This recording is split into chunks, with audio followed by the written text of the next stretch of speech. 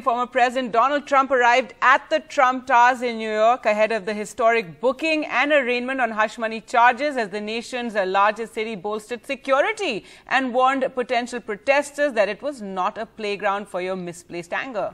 That's right. In fact, the case against Trump stems from payments made during his 2016 campaign. Trump is facing multiple charges of falsifying business records, including at least one felony offense. Now, of course, it's being seen as a historic indictment because it's for the first time in U.S. presidential history that an ex-president or a sitting president has been indicted, Gadli. That's right. And there you could see visuals of Stormy Daniels, who's also at the center of this story. The investigation is scrutinizing six-figure payments made to the porn actor Stormy Daniels, as well as a former Playboy model, Karen McDougal.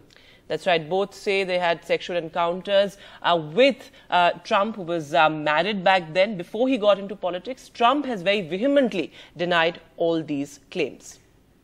That's right. So an unprecedented chapter really in American history, with Trump becoming the first former president to face such criminal charges. So what does it mean for Donald Trump, who is, of course, trying for that presidential run again? Well, the arraignment means Donald Trump is to appear before a judge for the first time, and he's expected to plead not guilty.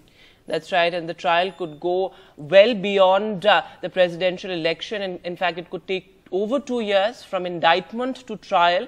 And now, of course, all eyes are on what the political ramifications of this are going to be, because as you rightly pointed out, this is going to have an impact on the presidential race as well. Well, Trump is hoping it's going to help him in the presidential race, given his backers and followers are outraged. And if elected, Trump could actually be the first president on trial. But even then, as president, he can't pardon himself of state charges. But that's really going into the future right now. The big story, of course, with Trump appearing before the judge.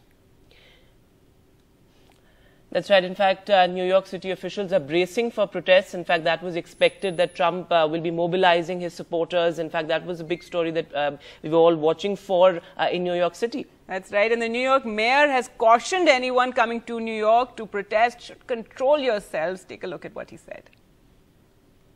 New York City is always ready. We know that this is a city where our NYPD and other law enforcement entities must be prepared at any given moment for anything to happen in this city. To start, I want to make it clear, the commissioner has stated over and over again, there has been no specific credible threats to our city at this time. And all New Yorkers should go on with their regular activities. That means going to work, going to school. We're going to do our job as we always do. The NYPD is prepared to ensure that everyone is able to have their voices heard peacefully while exercising their First Amendment rights. We do this work in close collaboration with our federal, state, and local partners, because keeping our city safe is absolutely a collective effort. As the mayor stated, there are no credible or specific threats to New York City at this time. New Yorkers may see an increased police presence in parts of the city and should anticipate intermittent road closures over the next 2 days, particularly in Manhattan. To avoid delays, I too urge everyone to use mass transit when possible. I will forever support this beautiful man who saved our country one time, and he's going to do it again. God bless President Trump, best president this country ever had. I'm proud to say I'm gay, and I love this man.